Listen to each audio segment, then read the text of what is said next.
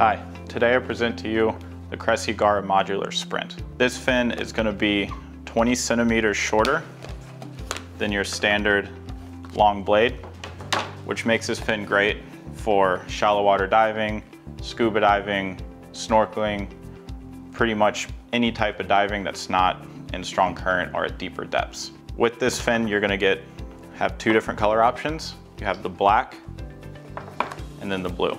It also features a 29-degree angle, which is going to make surface swimming very comfortable and make your up and down kicks much more efficient.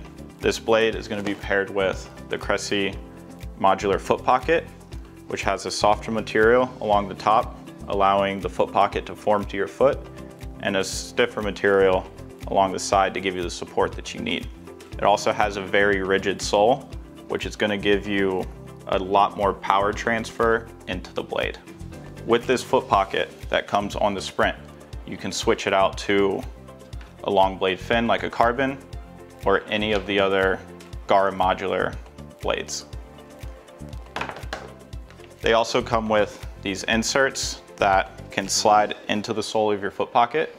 This is going to give you a little bit more support, especially if you're using a thinner booty, and just helps with giving your foot some more support and also with making the sole of the foot pocket even stiffer, which is more power transfer.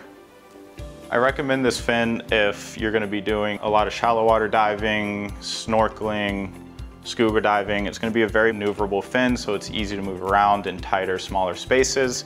But also with the modular foot pocket, you can transfer up to a longer blade if you ever do get into more serious or deeper free diving.